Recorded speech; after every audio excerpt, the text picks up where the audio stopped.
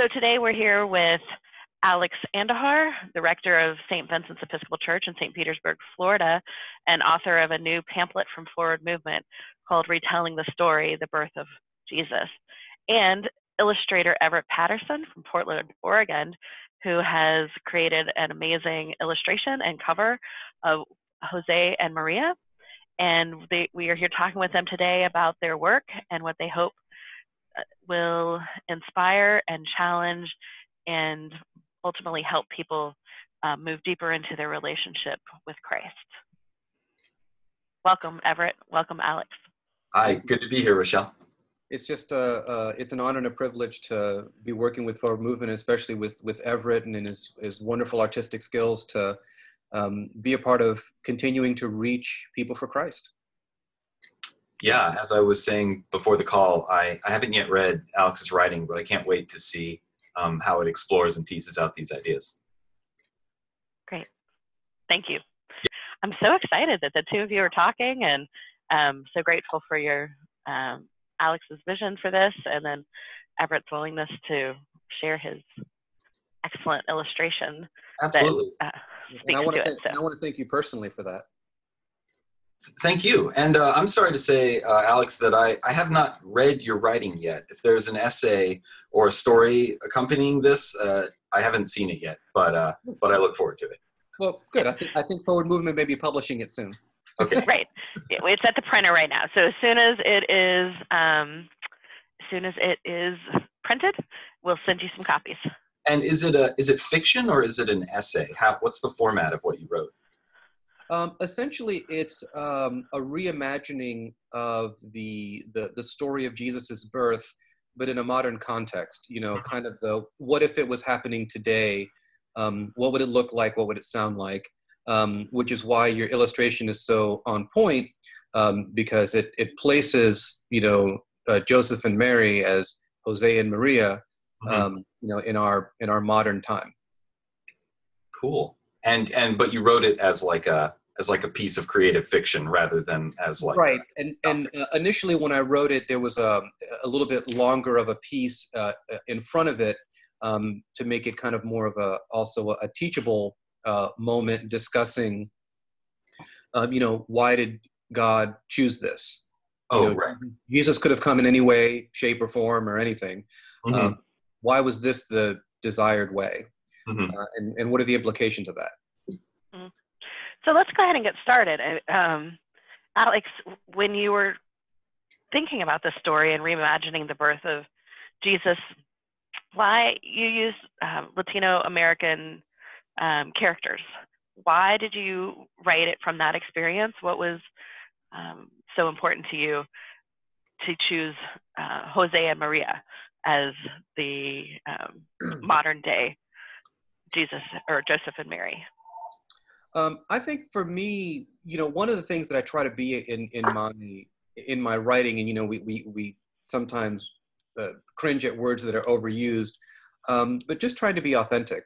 I can't write from experiences that I don't know or from a cultural background that I don't have. I am Latino, and I began to wonder if I were to tell this story to my children or to try to relate this story to the Hispanic communities where I live and work, what would it sound like to them? If I told them a story about people who were the least of these, people who were in poverty, who were searching for a way to fulfill God's will in the context of just trying to get somewhere and trying, like I said, to fulfill God's will. So I live in the U.S. I am Latino, so I kind of thought first and foremost from that context. And Everett, you also, in your illustration, Jose and Maria, you also used Latino depictions. So what was your motivation? I think in my own case, I'm being white, the first motivation was for it to be a modern setting. And then their ethnicities kind of came as a second afterthought, although not purely an afterthought. Like it was 2014 when I drew the illustration, and I was nervous at what seemed like then as a rising tide of sort of xenophobia in the U.S. and in Europe. And of course, actually, 4 years later, it hasn't gotten any better. But at the time, I was like, oh man, just remember, Jesus's parents were, shortly after he was born, refugees. In Bethlehem, they were not in their hometown. So, I was thinking kind of about what was already being called refugee crisis and general immigration situation. So that was probably why I chose to make them Latino. So one of the questions, I think often there are people who have kind of this middle-class white perspective of Joseph and Mary and maybe whitewash it a little bit. How were you trying to shake that perspective or push people into imagining this story in a more accurate way? Yeah, I think so. Although it's funny that you would kind of say accurate, because the real Joseph and Mary were no more, American Latinos than they were white Europeans. Right. I think what I was thinking most about was medieval art and medieval depictions of the Holy Family. Medieval history was kind of what I had studied before I became an artist. And when you look at Bible art from that period, on one level you want to laugh because it's so terribly inaccurate. Jesus is walking through the Black Forest and he looks like a medieval European, and the Nebuchadnezzar's palace looks like a stone castle, and it's just full of all these inaccuracies. And then later art, 19th, 20th century for sure, there came to be this push towards historical accuracy. And we're going to use the archaeology and the historical understanding to depict these people closer to how they really would have looked in the first century. Try to understand that world. So something for sure was gained there, but I also think something was lost, because for the medieval Christian artist, he was for sure acting from a point of view of ignorance about the past, but he was also emphasizing the continuity of the story with his own life in the present day. And he reads the Bible and he reads these stories about oppressive kings, or he reads these stories about people traveling long distances on foot. And he or she says, that's just like my life today in the 11th century or the 13th century, and so it's easy to laugh at like the inaccuracies in medieval art, but it was also, they saw the story as like part of their own life, as like our world and this world are not that different. It might as well have been a European castle. So to do this illustration, which was originally my Christmas card, I was thinking, how would we get that back if we were to say, just for the moment, throw historical accuracy out of the window. Don't try to draw the robes and the sandals, because we've seen that stuff in Hollywood a lot. What would it look like if we considered the story as alive today to us? And so we used modern stuff. What I love about this conversation, Alex and Everett, is that it seems like that motivation is what drew both of you independently, and then we kind of found each other both in the illustration and in the words and in the story. Alex, how do you respond to what Everett was saying, and how do you think Jesus and Maria and Joseph would be Jesus and Mary and Joseph would be received in today's climate if the situation was the same? I think the interesting thing is, for the sake of length, some of the aspects of what I wrote kind of had to be condensed so that it didn't take away from the focus, which is the creative fiction part. But one of the things I mentioned is that oftentimes in the Christian tradition, we try to sanitize things as much as possible. And I look, for example, at Christmas and Advent, and, I love Christmas plays. I love that my kids get in them. I was a shepherd forever until I finally got promoted as a kid to being one of the three kings, and my mom went all out, Right. But if we're not careful, we can really sanitize it. And what I mean by that is we can diminish just how powerful what's happening is. You know, so for example, think of the suffering that Mary endured on that journey. Mhm. You know, I mean, I have 2 children. I remember my wife's pregnancies very clearly. She won't let me forget. I'm just kidding. And just realizing the suffering she went through, I can't imagine the journey that Mary went through, for example.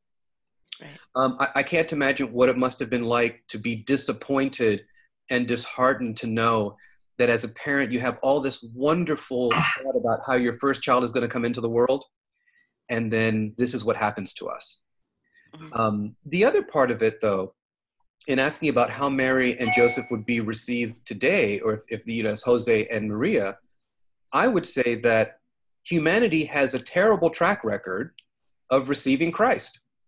And so pick any time period, pick almost pretty much any context, and we're going to probably find a very efficient way to reject Christ coming into the world. And the reason I think that is one of the things I wrote, which says, Christ didn't come in lavish robes and a beautiful palace. You know, he doesn't come and announce everything on Twitter and say, you know, join me for my live event of my birth. You know, he doesn't do any of those things. He comes in great humility. He comes in poverty. He comes unknown. And that's not what our world values. Our world values notoriety, the look at me culture.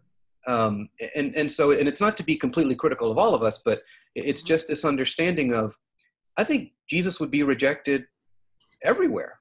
Mm-hmm. And it would be very hard, even for those of us who believe and profess belief in him, to accept that as well. Yeah, I think that's a great point, Alex, about the humility of the circumstances. It's not like some accidental set dressing of the story. Like, here's what happened. Oh, and by the way, they were poor. It's an integral part of the incarnation narrative. You know, on the back of the Christmas cards, when I printed them with the illustration, it was the verse from Philippians. You know, though he was equal with God, he didn't regard equality with God as something to grasp, but he humbled himself and took the form of a servant, being born in human likeness. So, like, just becoming a human was an act of humility for God. Right. And then so much more, a step further, to be, like you said, the least of these, the human at the bottom of the pile. And if I can add one thing, not to interrupt you, but No, go for it. One of the things that I made sure that I wanted to be present in the story, as you'll read, is who are the first people who are invited to encounter the incarnate Jesus? You know, shepherds. Yeah. Shepherds weren't very high on the totem pole of their society. And so that's why I wanted, in our context of writing this one, that the first group be migrant workers. You know, to give you an idea, when and this is in the story, when you read it, you notice that there's a group of migrant workers working in an orange grove, and they're turning on all the sprinklers because it's extremely cold, everything's going to freeze over. And so you can imagine the chill that these men and women are enduring as they try to save an orange crop that they're hoping to pick so that they can subsist and live. Mm-hmm. And they're tending something, you know, they're caring for something. And Watching all their of a flocks sudden, by night. exactly, they're watching the oranges by night. Mhm. And all of a sudden, you know, this amazing star appears, and there's someone who says, you're not going to believe this, but let me tell you what just happened. Mm-hmm. Both of you are following in a very rich tradition of understanding,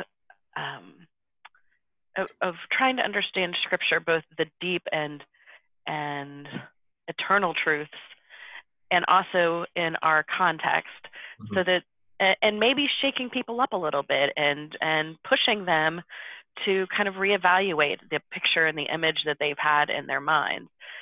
Have you had much pushback? Have you had people say, "Oh, this is not how we should be telling the story," or what have people's responses been to you? Would you like to go first, Alex? Yeah, I mean, I'll say that you know, I've shared this story with, you know, my congregation here, and I've shared it with a few people, And I haven't gotten a significant amount of pushback.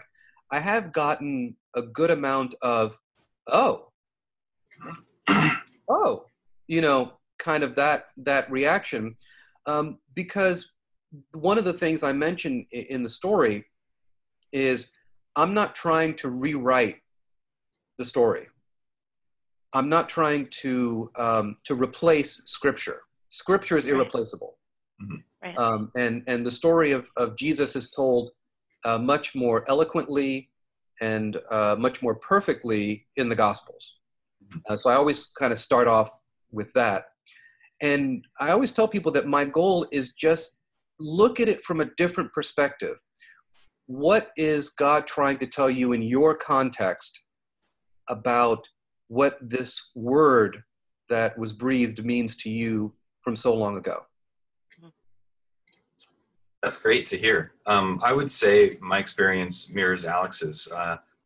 Pretty large positive reception for the image, which originally I just sent to family and friends, but which quickly found its way onto the internet, and like disproportionately successful to anything else that I'd drawn, because I'm not a successful artist. But I sort of thought, well, okay, this isn't just, coasting on my amazing, art chops. It's like the power of the message of the gospel behind the illustration and that inspired the illustration is what is speaking to people.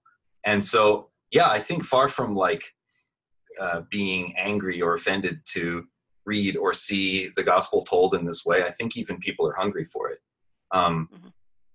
We're not dumb, and we know the sanitized, sentimentalized version of the Christmas story that we often see. We know that that's missing part of it. And when we see another perspective, like Alex said, we're like, oh, thank you. Like, I didn't even know I was missing this angle on it until I heard it. And one of the reasons I feel so blessed that your image is appearing on this pamphlet is because when I first saw it, on the internet, like many people did, it just, I had to let it sit there for a minute. I'm one of those people like, I don't know what to think of that. And then I began to study the image and I began to go, oh, wow, this is, so to me, I love to write, but imagery really hits me where I live. Yeah. And so if people are in some way going to associate the story that I'm trying to retell with your image, I think there's going to be some deep, powerful conversation behind it. Yeah, thank you so much. I think you were talking earlier about our sort of, the social media, Twitter, publicity forward-facing culture of our world. It's very ADD. Whereas like Christian art ideally should be something that is meditated on and like you said, sat with for an extended period. You look at like Eastern Orthodox iconography and stuff. It's not just a picture where you look at it and say, oh, cool picture, swipe. You're supposed to stay there and inhabit the space and think about it for a while. I really kind of was hoping people would do that with Jose and Maria, which is why I put in all these extra little Easter egg details, Yeah, I saw that. There's like puns and jokes and stuff, but it's like, if people treat this as some kind of Where's Waldo, like find the hidden image puzzle, then at least they're going to be looking at it for a little longer. Right. Yeah. What do both of you hope, Everett, you just talked about this, and Alex, you have as well, but how do you hope people will respond to this? How do you hope it will transform or shift their understanding and their embrace of the Christmas story as we move into Advent? I think what I'm hoping is that people will read it more than once. Just kind of like what Everett was saying, that you got to sit and look at it for a while. I'm hoping that people will read it, realize it's not very long, and maybe read it and share it. But one of the things I truly sincerely hope is that people will read this without an agenda. To read this as something that is almost as an act of worship, to say that, that I wrote this because I love Jesus and I want people to know about him in a way that they can understand and relate to. I didn't write this to do something political. I didn't write this to make some type of social statement. If it does, I mean, okay. But I wrote this to demonstrate God's love for us. And so hopefully when people read this and they look at the cover and they absorb this, it'll be more than just what's happening in our world right now. Mm-hmm. That they will look at it and say, my goodness, God loved me so much that this happened. That's beautiful. Yeah, that's awesome. That's the most you could hope for. I would say, I hope that people will pick up the thought experiment where we left off. You can spell out the analogies, or you can kind of do a Christmas story in a modern setting. But then your own imagination can go off and think, okay, well, what would the Sermon on the Mount look like in a modern setting? What would the woman at the well or the 10 lepers, what would the show trial with Pilate, how would all of those things have manifested themselves in our world today? And just if that goes any way towards making the sometimes strange and very historically specific stories of the New Testament coalesce into something more recognizable, then that's awesome. If you it's a practice I've tried to I haven't drawn it, but I use it in my own imagination. Reading the Bible, I sort of think oh, okay, well, we don't have anything exactly like this, but this would be kind of like X, Y, Z. Right. And I've thought of other stories that need to be told, and one of the next stories that I really want to think about is some of the parables that Jesus teaches. Oh yeah. It's one of the thing about parables is that Jesus uses images that are local and around him. They're right around him, and they're contextual for people. So when we do Bible studies here at the parish all the time, and I'll tell people, if Jesus was here today, he wouldn't be using seeds and stuff like that. I mean, most people wouldn't get that because they're not in an agricultural society. Yeah. So what would he use? And I do have some ideas I want to share with Forward Movement and with you as well about what that looks like. Sounds like there are lots of opportunities for future collaborations. I appreciate both of your time, and I really am excited to share with our readers and beyond your retelling the stories of Jesus, and particularly the birth of Christ. And thank you so much for your time. Yeah, thank you, Rochelle. And thank you, Alex. Thank you, Everett. Merry Christmas to you guys. It's a little early. Yeah. Merry Christmas. Anything else that I didn't ask that you were hoping to share? Alex? Go ahead. Oh, all right. So I didn't have time to get into it in the interview because it's a little geeky art stuff, a little more technical about the perspective. There was that question number 2, middle-class white people perspective. So I'll just throw this in, and if there's a place to stitch it in, then fine. If it's too long, you leave it out. But this was what I was thinking when I was drawing it, going back again to medieval art. So perspective in art is a way of using geometry to convey 3-dimensional space on a 2-dimensional piece of paper.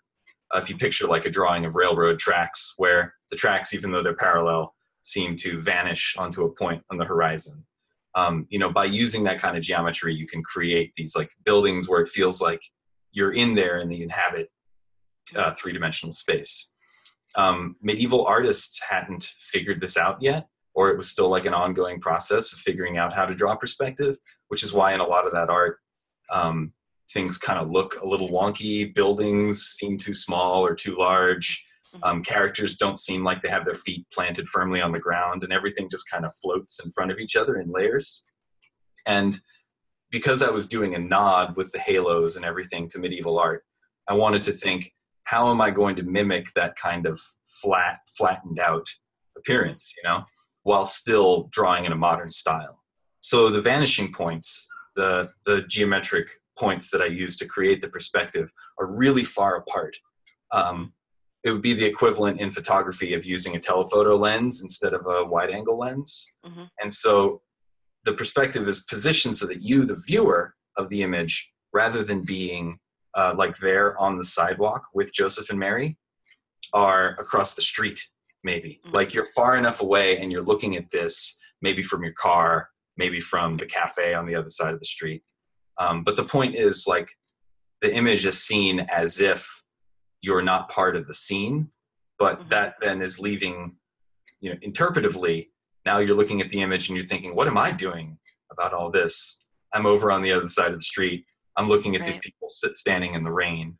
And so it's kind of it worked out as a happy accident that just the geometry of the perspective created this kind of like the person viewing the image is implicitly better off than the people in the image, you know, because they're further away. Yeah. Now I'm gonna have to go back and look at this thing for another half hour. I know, I was just looking at it while he was explaining it. So, Alex, is there anything that you wanted to add? I think one of the things that's, I think, coming back to it as we're entering this season of Advent is for people to use this as an opportunity to explore deeper that it's a whole season. It is not just a singular event. I mean, there's the singular event of Christ coming into the world, but there's so much more that's going to take place after that. And that's why I love the liturgical calendar that we use. I love how this is going to lead into, you know, Epiphany and then Lent and then Holy Week and Easter. And just to not let this be an end point, but rather a starting point for people to begin that discussion and go home, discuss this with your children, with your family. What does it mean? And then go to church and discuss it too. Great. Well, thank you both. And as Alex mentioned, and Everett, I hope that we can talk more about this. We are hopeful to have a series or at least several of these, and would like to talk with you about doing the illustrations based on Alex's stories and that type of thing. That's not something for us to figure out today, but I just wanted to plant the seed and hope that we can continue the collaboration. I think that it's, I think there's something really special happening here, and I'm grateful for both of you. Thank you, and we're very appreciative of Forward Movement. Yeah, thanks so much, Michelle.